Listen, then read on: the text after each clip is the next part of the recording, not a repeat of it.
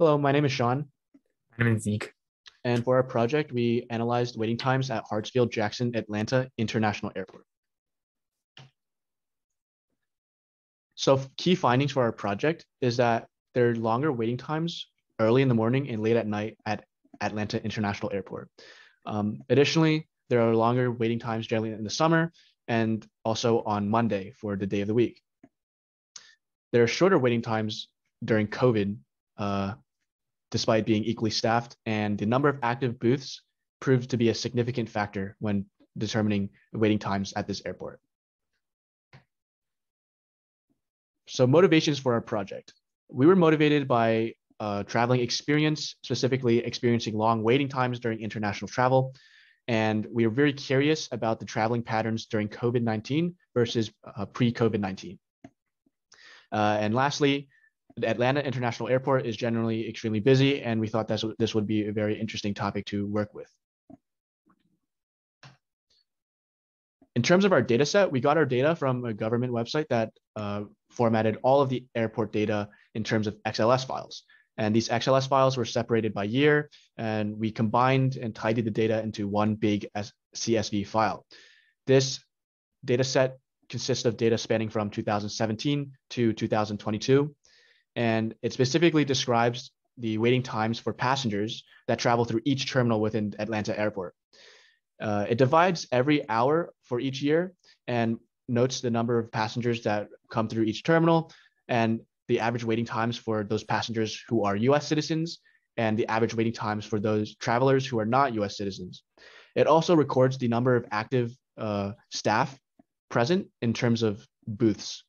And to give more context, these would be custom booths. Now we want to talk about the main objectives and questions that we are exploring from the project. The first objective is we want to access the efficiency of the airport's terminal. We want to ask a question of what are the possible causes for the longer or shorter waiting times. The second objective we try to explore is to compare the airport efficiency during the COVID and non-COVID periods. We want to see how do the waiting time differ from the different time periods, and are there any factors that might cause the differences in the waiting time. The last and the third main objective we will try to explore is to try to determine when the airport is the busiest. We try to see when the airport had the longest waiting time and when should the resources like the staff be allocated more to lessen the waiting time. Now it's time to dive into our exploratory analysis. To begin, we started by determining what times this airport was busiest. We started by evaluating the waiting times per hour for this airport. The figure on the right shows the average waiting time per hour for all years. And as you can see, there are significantly longer waiting times during early morning hours, specifically from 12 a.m. to 6 a.m. And there's also a sharp increase in waiting time from 11 p.m. to 12 p.m., the very late evening hours. Throughout the day, waiting time generally increases as expected since more planes are arriving to the airport. Another interesting thing to note is that the average waiting times for international travelers is significantly and consistently greater than that of travelers who are US citizens. We then took a look into the average waiting times divided by each month. The figure on the right shows average waiting times for both US citizens and international travelers divided by each month. And as you can see, there's a general increase in waiting times during the summer, specifically August. And there are generally lower waiting times during winter months. Similar to the last figure, the international traveling waiting times is significantly greater than that of US citizen travelers and is consistently longer as well. Continue to that, we want to explore which day in the week has a longer waiting time. So in this plot, we can see on the x-axis, we have the day of week, and on the y-axis, we have the average waiting time. We also examine the time based by average waiting time, international traveler waiting time, and US citizen waiting time. We can see that there isn't like a large differences among different days of the week, but usually on Mondays, it has a longer waiting time compared to other days in the week. The next objective we have is to analyze the airport efficiency. In this plot, we try to determine what factor can cause the higher average waiting time. So on the x-axis, we have the number of total passenger. On the y-axis, it has the average waiting time. And the color of the dots represent the number of the booths. So if it is a darker color, it means there are more booths open in that period of time. But if it is a lighter color, it means the booth number is smaller. We determine that if the average waiting time is more than 40 minutes, it can be seen as a higher, extremely long waiting time. And from the dots above the right line, which represent the dots has an average waiting time more than 40 minutes, even though they are distributed from all different total passengers, most of the dots has a really low number of booths represented by the light blue color. So we can see that low number of booths is the leading cause of the long waiting time, and the number of total passenger doesn't have a stronger impact on the average waiting time compared to the number of booths. Continue to do that, we try to examine the airport efficiency by this plot. Sure. So as you can see by the figure on the right, we graph the average active booths per hour. And a common pattern within the graph is that the number of active booths generally are very less during the morning hours from 12 a.m. to around 5 to 6 a.m. And they also decrease sharply during late hours from 11 p.m. to 12 p.m.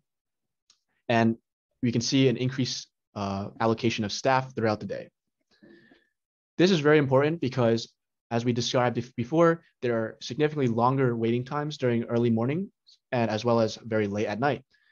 And as we saw from our previous graph, there is a relationship between booths and average waiting time, and it can be clearly seen by comparing sections of these two graphs. All in all, the finding is that the lower number of active booths tends to lead to a very higher average waiting time for both US and international travelers. The last objective we want to explore is to compare the COVID period and the non-COVID period. So in this plot, we have the average waiting time for each hour during the COVID period, which is after 2020 and before the COVID period. So from the plot, we can see there is a slight higher waiting time during the non-COVID period than the COVID period. To determine why that is happening, we draw the second plot, which has the number of booths open in each hour during the COVID period and the non-COVID period. Similar to what we got from the last plot, we saw that the non-COVID period has slightly smaller number of booths open compared to the COVID period, which also validates our thought that the number of booths can impact on the average waiting time. So to summarize our three findings, our first finding is that there are generally longer waiting times very early in the morning and late at night. And on average, the summers are generally busier compared to other seasons. In terms of day of the week, Mondays seem to be the most busiest, having the longest average waiting times, and non-US citizens have significantly longer waiting times compared to US citizen travelers at this airport. Our recommendation for the specific airport is to increase the number of booths during these times, specifically early in the morning, late at night, during the summer, and on Mondays. Additionally, there should be more dedicated booths for travelers who are not citizens to address this very large increase in waiting time for non-US citizen travelers. For our second finding, there is a slightly lower waiting time during the COVID era compared to pre-COVID era, despite both of them being similarly staffed. And this shows that staffing should be managed better during non-COVID areas in the future. Lastly, the number of booths proved to be very important when comparing the total number of passengers and also in determining the average waiting time. And our recommendation for Atlanta International Airport is to increase the number of booths based on these passengers so that we can avoid having very long waiting times. And we should also allocate a number of booths more appropriately based on these passengers. So that is our presentation for our project, and thank you very much for watching.